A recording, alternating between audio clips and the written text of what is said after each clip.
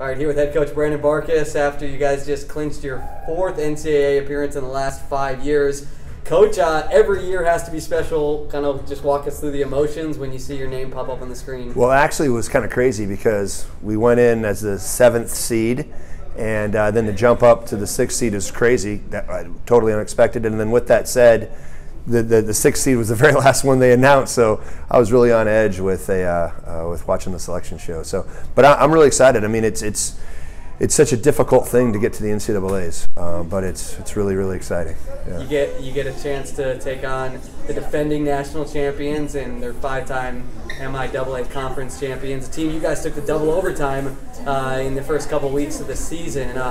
You have to be excited to get to the tournament, but to get a chance at the Jennies of Central Mo is a great opportunity. Yeah, it's a great opportunity. I mean, they're a fantastic team. Coach Theobald just has really put together a great program and built a terrific culture. And yeah, I mean, national champs last year, and they're really good. It's going to be a big challenge for us.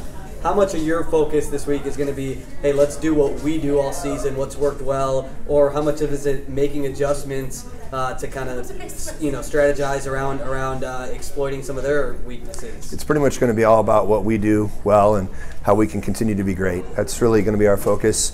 Between Spader and I, we'll kind of game plan on some things, what we think are their weaknesses that we might try to exploit a little bit. But really, our message to our team is just let's go and try to be as great as we can be. Focus on what makes us great, and that's going to be kind of our overall game plan.